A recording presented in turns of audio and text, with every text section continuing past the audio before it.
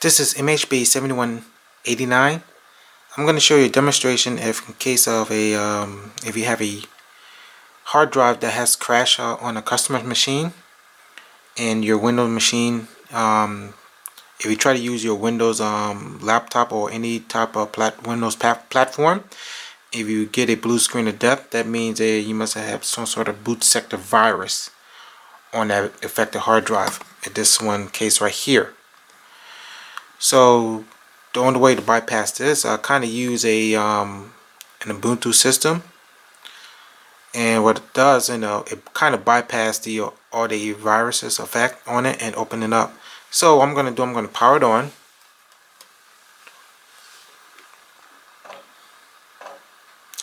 And see what happens. I'm going to pause the video because it's going to take a while to process.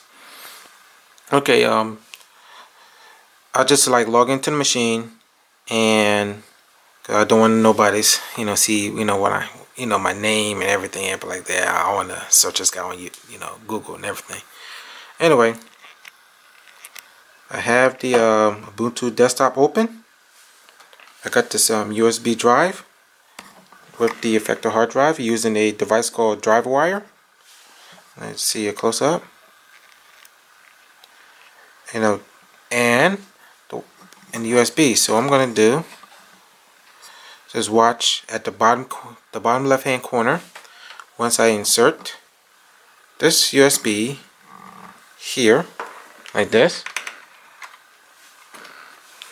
and then we will watch a icon pop up on the left bottom corner. Usually will take a second or a minute or two.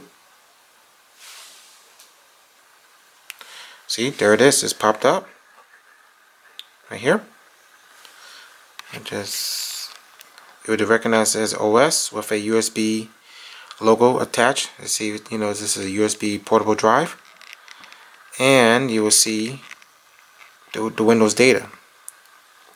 Because what happened is, the customer, machine crashed and then tried to do a recovery using Windows recovery and wouldn't boot up.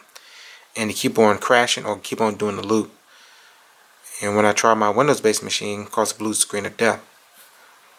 And the only way to get the data, for the customer, because the customer was kind of worried, because it got pictures, documentations, everything, family oriented. So I used this Ubuntu desktop and extract the data.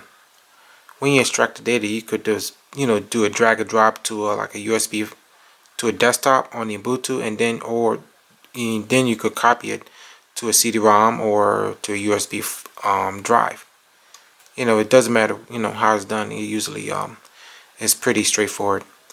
After that, you definitely need to scan it for viruses, because there usually will be viruses on that drive.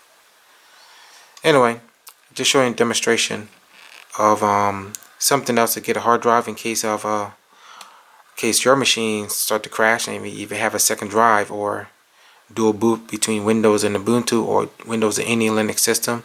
That probably helpful to extract people data. Okay, this is MHB.